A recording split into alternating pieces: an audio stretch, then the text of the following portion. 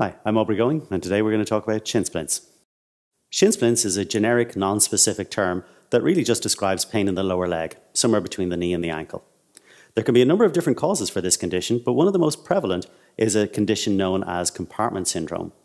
So muscles are grouped together in fascial bags known as compartments. And here we see the fascial network of the body. And we'll take a look at the structures now in a moment and see how muscles are contained within their own fascial envelopes, and then how muscles are grouped together to form fascial compartments. We actually have 10 different muscles in the lower leg, and they're divided into 4 different compartments. So here we see them numbered. At the back, we have the posterior compartment containing gastrocnemius and soleus. And then underneath that, we have the deep posterior compartment marked as number 2 here. And that's containing 3 different muscles, our posterior tibialis, flexor digitorum longus, and flexor hallucis longus. We have similar muscles in the front, but we have an anterior tibialis, a extensor digitorum longus, and extensor hallucis longus.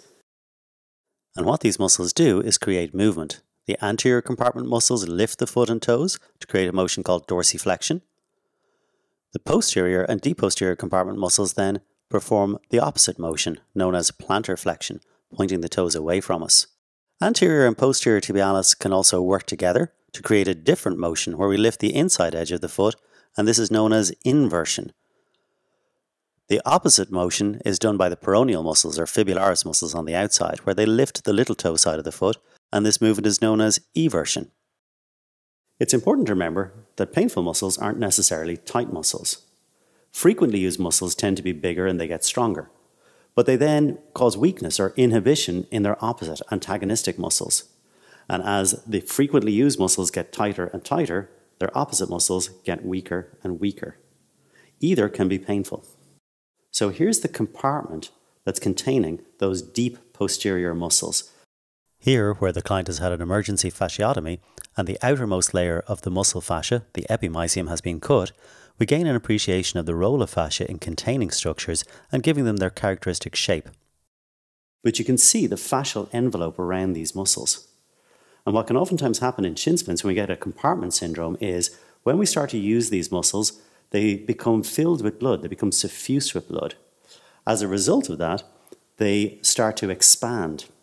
If the connective tissue hasn't had time to warm up, as these muscles, like our posterior tibialis, start to warm up and expand, they actually become squeezed and compressed within their own fascial bag or fascial envelope. The constricting force exerted by these fascial compartments is exacerbated by the typical patterns of muscle imbalance, causing and contributing to fascial migration. We have to address the tightness in the tight muscles through therapy and stretching before we can really correct the weakness in the painful muscles. So proper home care is really important. For these muscles, it means then that for the weak muscles at the front, like anterior tibialis, we want to do strengthening work to help tonify them and draw the fascia back up. For the posterior compartment muscles, like our posterior tibialis, we want to try and stretch this guy back out. We want to try and move the fascial compartment, the fascial envelope, to stretch it back down. Where the fascia has a tendency to migrate back towards the fixed end, the origin of the muscle. In tight muscles, the fascia will migrate proximally. We get the opposite effect in a weak muscle where the fascia tends to migrate distally.